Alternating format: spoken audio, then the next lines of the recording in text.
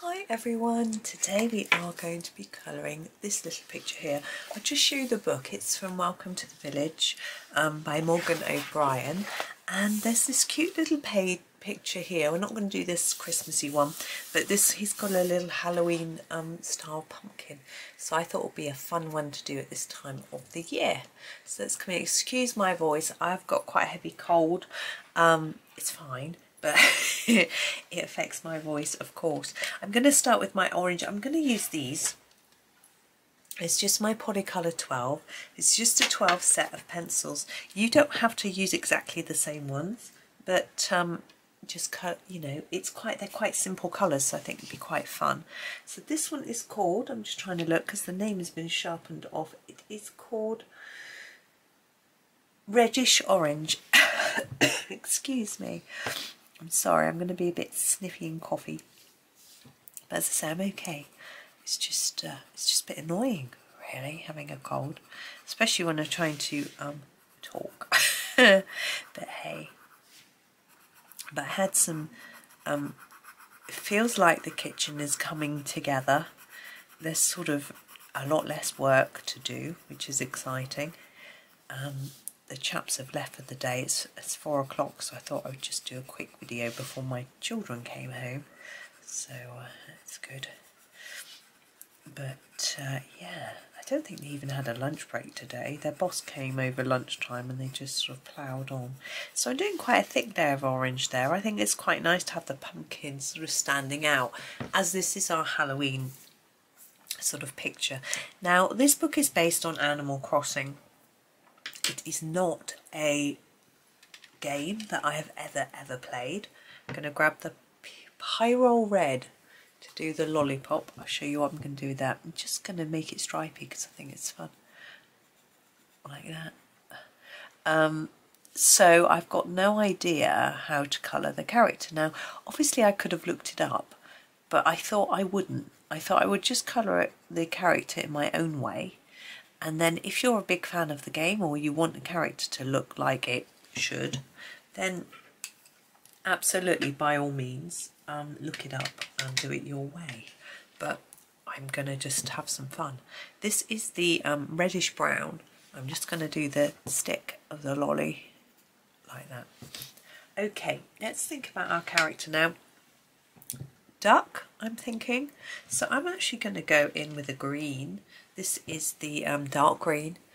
Oh, I'm going to sneeze, hold on. Right, sorry. It was quite a loud sneeze. It's lucky I stopped the video. So I'm going to make this dark green colour.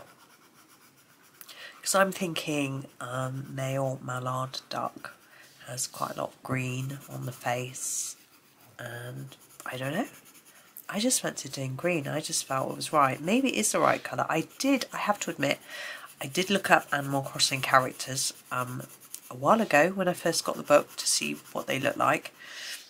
And so maybe it's in my head from that. I don't know. Now I'm just doing a hard layer. I haven't actually done any shadow or shading yet on any of this.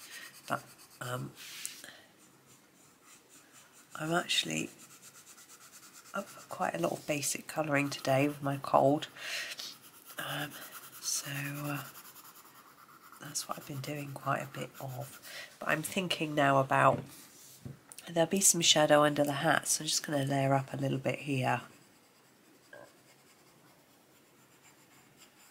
And here, I've actually been doing lots of Morgan O'Brien colouring lately from the Halloween book, which has been a lot of fun.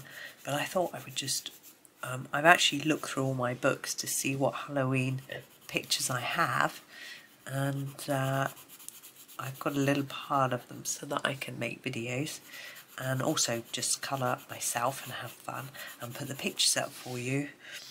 So I found this one and I thought I'd make a fun video because it's fairly simple, which is what I was in the mood for today.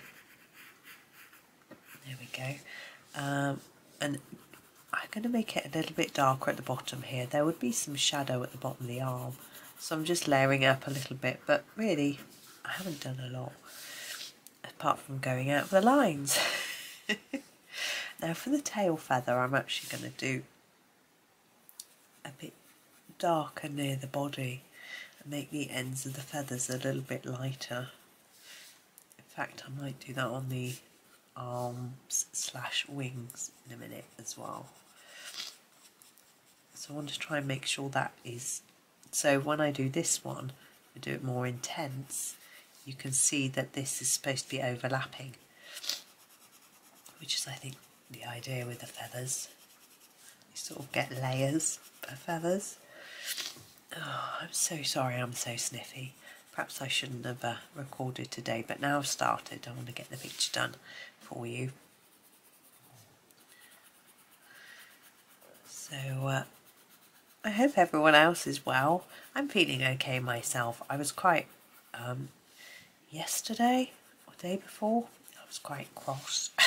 The things were going a bit wrong with the kitchen and I was feeling ill. It wasn't a good combination. I got a bit cross with a company. Well, I phoned them 4 times and they kept saying they were going to phone me back and they didn't. I'm doing this like the tail, so I'm just going over it a bit. And they kept saying they were phoning me back and they didn't phone me back, and it was something that I felt needed sorting out quite urgently, and so it was stressing me and I just ended up getting really cross. But it's getting sorted now. I got a phone call back and an apology, so that was good. But I shouldn't have really had to phone them 4 times, especially when they told me I'd get a call back the same day and I didn't. So I was a bit cross, as you can imagine. Now for the beak, I haven't decided about this bit. I almost have. For the beak and the feet, I'm going to use this yellow. It's called Ohm Yellow. It is called Chrome Yellow.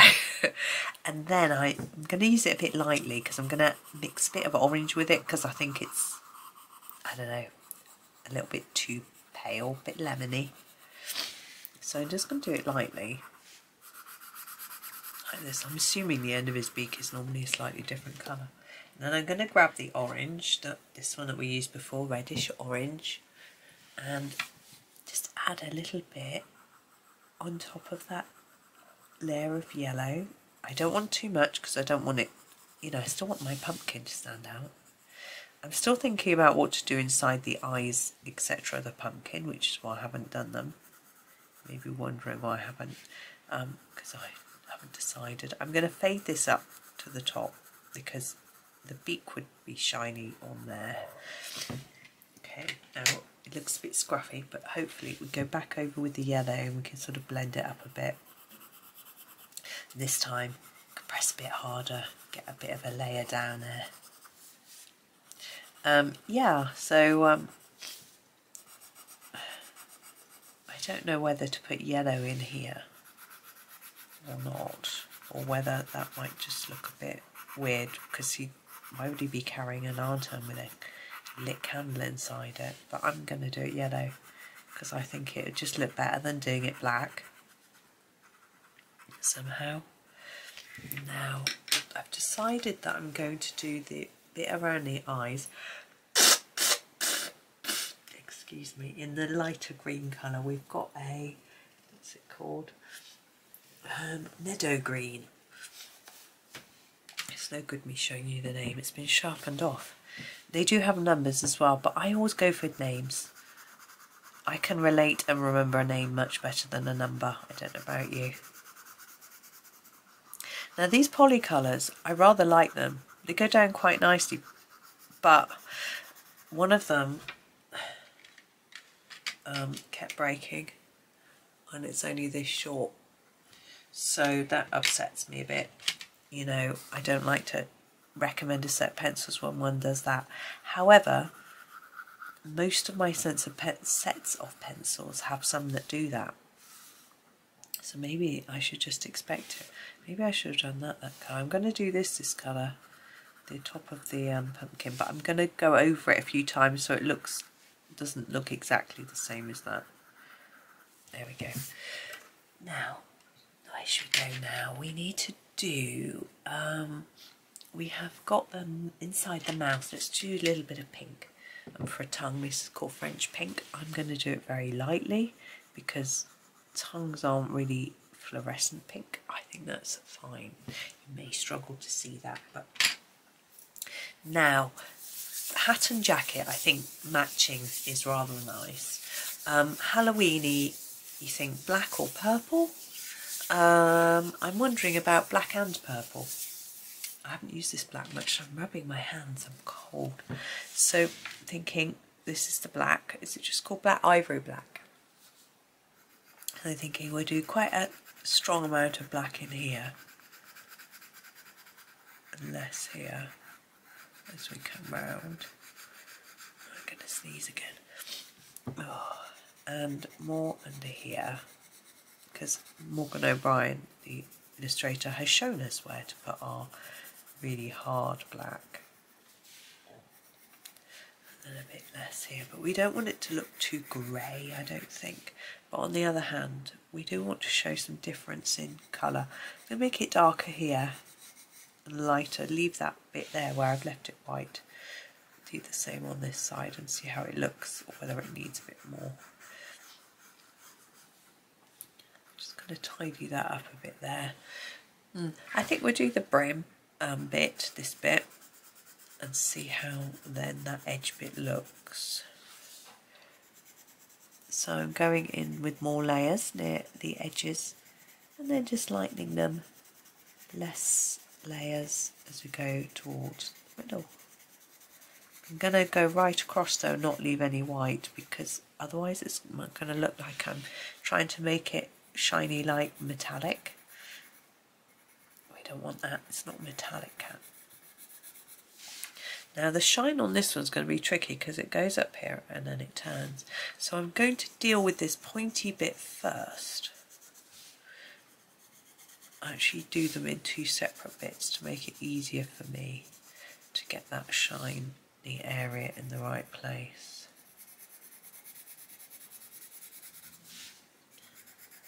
And as long as they sort of join up, then it should work.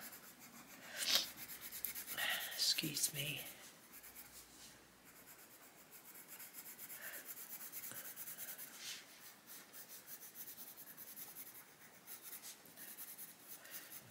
There we go.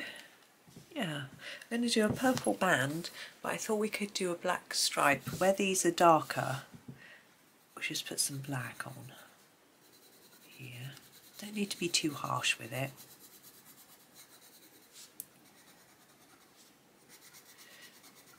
Now on this page there is also a Christmassy character, but I'm not going to do him today because it isn't Christmas.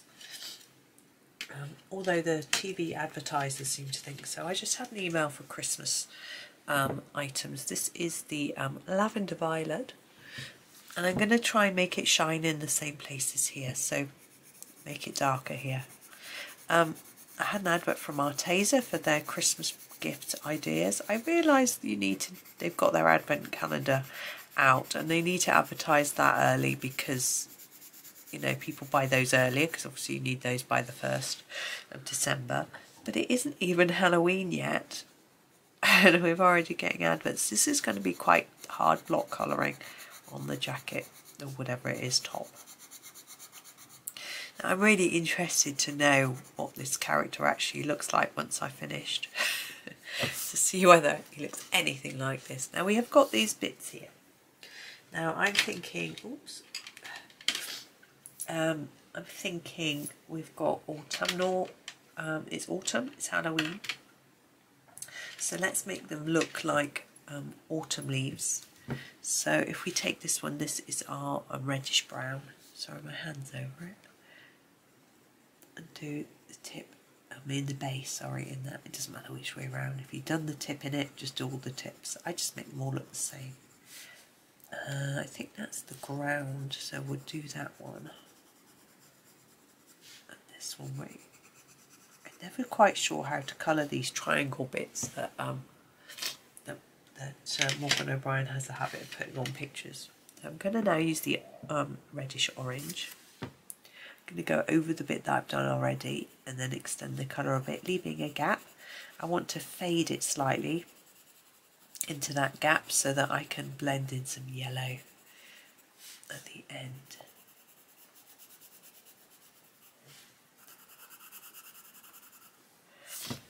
Now, you've got the dilemma. Do we do this, see here, do we do this whole area here as grass? And if we do, then do we need to do sky? And I would say yes. If we do grass, we probably need to do sky. I'm just going to colour over all of these in the yellow to sort of bring it all together. I don't really want to do sky. I'm not in the mood for it. I'm feeling like I don't want to colour something that takes me too long. So I'm going to cheat. I'll show you. I'm going to use a mixture of the two greens so it looks a little bit different. Oops. I don't drop it. So the dark green first on the base and take that up off this grassy bit like that and that bit. And then take the other green, this is the meadow green, put it over the top and take the colour all the way to the tip. Like that.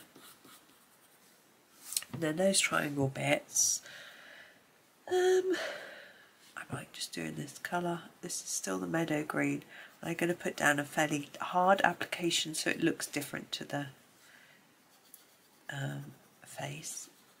And I'm not sure if we're nearly done. I mean, you could, if I wasn't feeling so bleh, I would probably do the ground. And I'll probably just use this colour and go quick, just along that sort of line there. So his foot was on the ground, like that.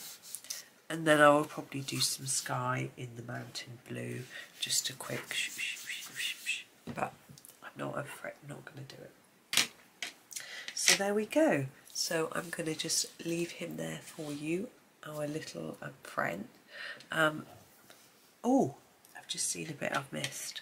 Hold on a minute. What colour is it going to be? This colour. This green, the dark green. Look, there's a little bit there in there. That's going to be dark green. There we go. Now I finished. So yes, this was very short, but I think I enjoyed it, and I just wanted to give you a little something. Sorry, I had to get my hanky out. A little something to do today, and it's rather fun making a video, even though I'm not feeling 100%, but I'm sure I'll be better tomorrow. But for now, thank you so much for watching. Hope you have a really lovely day and happy colouring.